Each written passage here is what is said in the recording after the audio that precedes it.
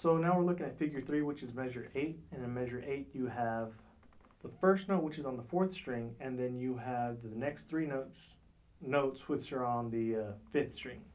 So you have an open D, then you have a B, 5-2, 5th string, 2nd fret, going to C, and then you have an A.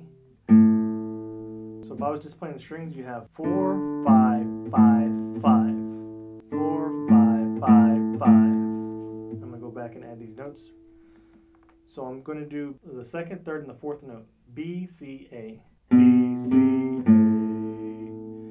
B, C, A. I'm going to put those 4 notes together now. Try it together. 1, 2, ready, here's. Gonna try it again, and ready, here's. We still have 2 more notes. We have the last 2 notes in there are going to be on the 6th string, but it'll be a G, which is 6th string, 3rd fret, and then the F, which is the 1st fret. Playing those last 2 notes.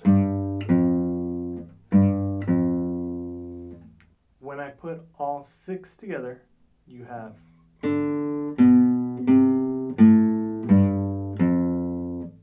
I'm going to play 5 notes. I'm skipping the first note. We start on the B.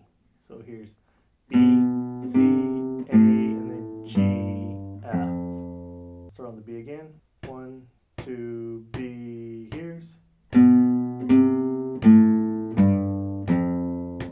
B, and here's. Now all 6 notes together. Starting on the open string B. 1, 2, ready, here's. Gonna try it again. 1, 2, ready, here's.